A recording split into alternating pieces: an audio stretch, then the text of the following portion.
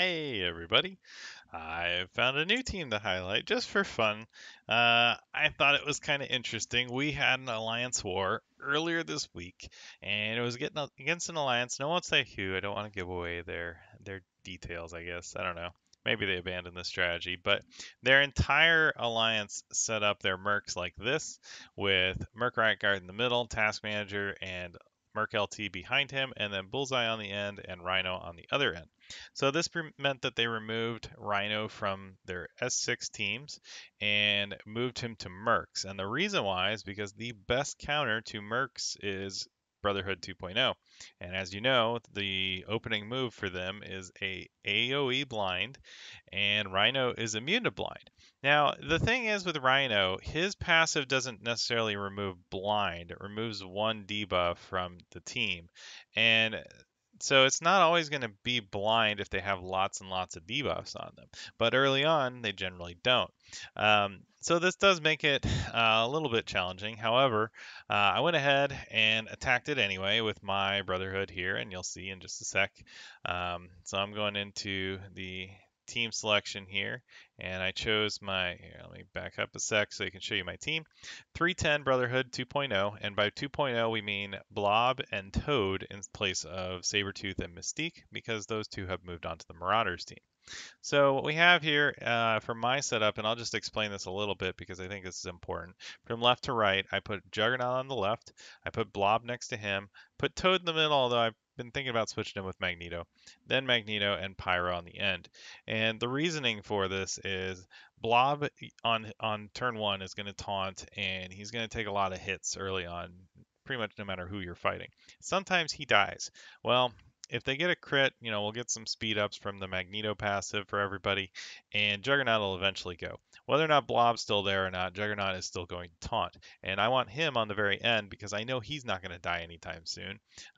He's usually the last one left if I lose a match. So putting him on the end, if Blob dies, that removes any chains from Juggernaut for 2 turns, because his taunt is 2 turns, going back through the rest of the team. And so it helps protect Toad and Pyro, who are very, very squishy at this point. So that's the idea for my setup, and that's why I have it this way. Been using it for a long time. I haven't really seen much need to change it, although I may swap Toad and Magneto, just because Toad does die sometimes, but I don't know that's necessarily due to splash damage from being next to Blob.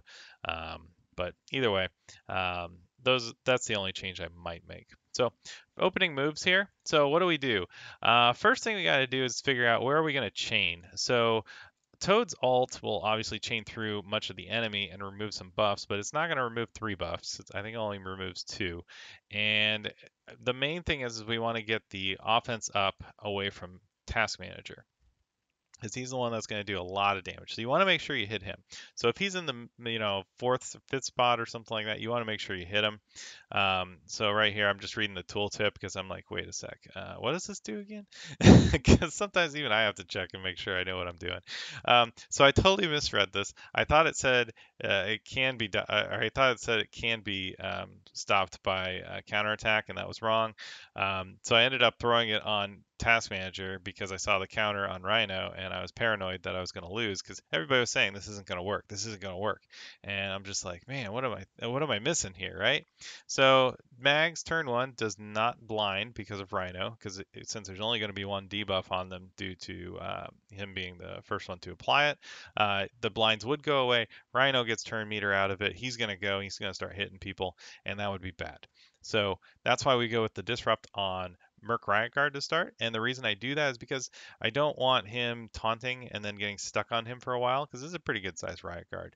But the idea is just to allow me to freely hit Merc LT or Task Manager and take them out as quickly as possible. So you can see here, that's the AoE blind thing that Task Manager does. He only applied it to Pyro, thankfully, but I think if he tier 4s that ability, then he will actually apply it to a second character as well. He also taunts on 2 characters. I think I forget what the criteria is, but it's something like highest damage or something like that.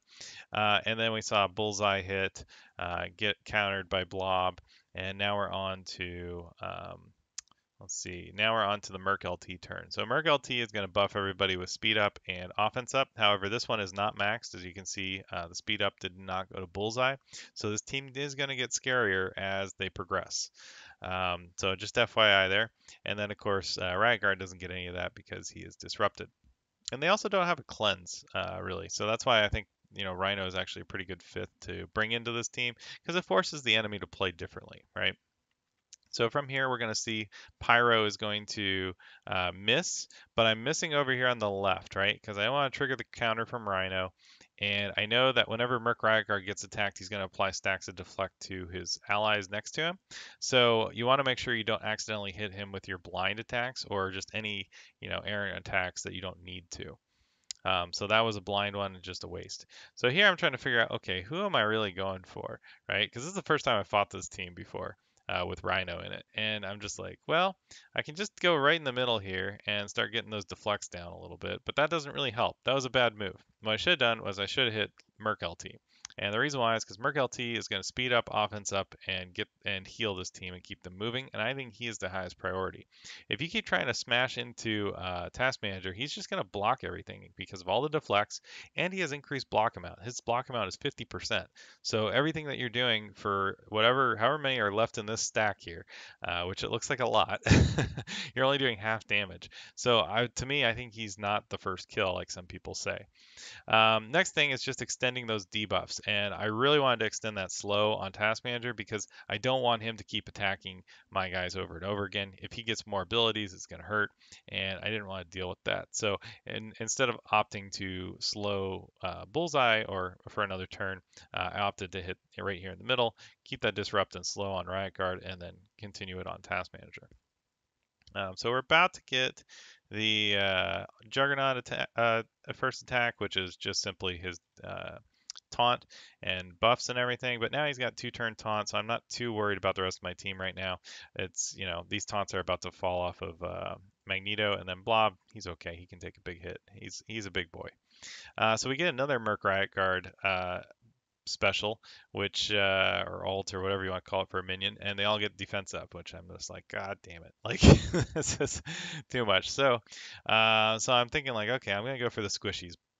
Bullseye and Merc LT. I get the assist from Toad on Bullseye, which is pretty good to get some more health down off of them, and then the passive Merc LT kicks in and heals Bullseye.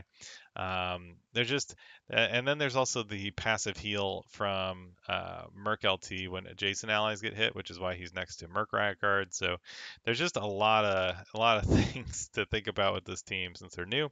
Finally, Pyro gets an attack without blind, so of course we strip all these buffs and we just focus fire these guys down because they're squishy. They are very squishy, and so getting Merc LT is my top priority right now.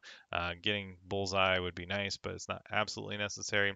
So we're just going to bulldoze them with the Juggernaut ult here. And I was trying to think like, do I want to hit Task Manager? No, I want to get these two down as fast as I can, get those bleeds stacked on them, get the heal blocks, and finish this out. All right, so let's see. We're still not ready for a Magneto ult because it's just going to get dispelled or partially dispelled. And I think I'm in good position here. So I just do the basic, and you can see there it gave another deflect to Task Manager, and then Toad has to hit Rhino. I don't really have anything to remove buffs at this point, and you can see all the counters from Task Manager are really annoying, and they actually hurt pretty bad. So getting him up is essential for this team. He's going to be quite a hoss once we start seeing 400k plus Merc teams. So here I'm just like, well, okay, I don't know. I guess I'll start clearing some of these stacks. Like, and of course, the counter is going to kill Pyro. So now we're 3-on-3. So it's a little bit less of a surefire win than I thought it was going to be. So my percentages are dropping slowly. Like, this is not good. So we do the special to extend those debuffs on those guys. And here I get the disrupt and buff strip on Task Manager, and that makes all the difference in the world. So that was the second time I got to use that this fight, and then we just squish him because he has no deflects. So and we kill Rhino, and there you go. It's 3 guys versus 1, and it's just easy cleanup. So I think this is kind of interesting because people are saying don't use Brotherhood because there's a Rhino, and I don't think you should be scared of Rhino if you're using Brotherhood. Um, assuming the power is relatively even or lower than yours. So this was a 30k punch down, which isn't so bad. If we go back to the beginning here, I can show the power levels real quick. Yeah, 310 on my side with Brotherhood 2.0 versus a 280 Merc team. And I mean, I thought that this team was a little bit difficult, but you can see here a lot of their power is in this Merc Riot Guard, and he did nothing most of the fight. He was just disrupted from the get-go, and he really wasn't that big of a deal. The rest of these guys, if he brings them up, they're gonna be formidable. Um, and especially with engineering boosts and all that. So it does make them more difficult. But it's just something to think about how you play. I didn't use the Magneto blind the entire fight, and I was still able to pull it out, but it was a bit close there at the end. Could have gone the other way. However, just gotta think about who you're fighting, how to fight them, and how to do your best. And I think my biggest takeaway from all this is if you can kill Merc LT early, and maybe whoever the other Merc is that's kind of squishy, whether it's Sniper or Soldier or Bullseye or even Killmonger, if you can get him and kill him, it's probably better to take out those two first and then focus on the tank plus, Task Manager and them, and then just do what you can from there. But I do like opening with that disrupt on Merc Riot Guard because I think that really helps tip the scales in your favor. So, anyway, that's just kind of my breakdown and my thought process for this fight. It was a little bit of a punch down, but still it came out successful. And that's really the goal is to keep on winning. So, hope this helps you guys, and let me know if you run into any other interesting Merc configurations. This is the one that we had talked about in our alliance chat, so I was happy to see it and try it out in war. But it wasn't too bad, but we'll see when it gets up there in higher power.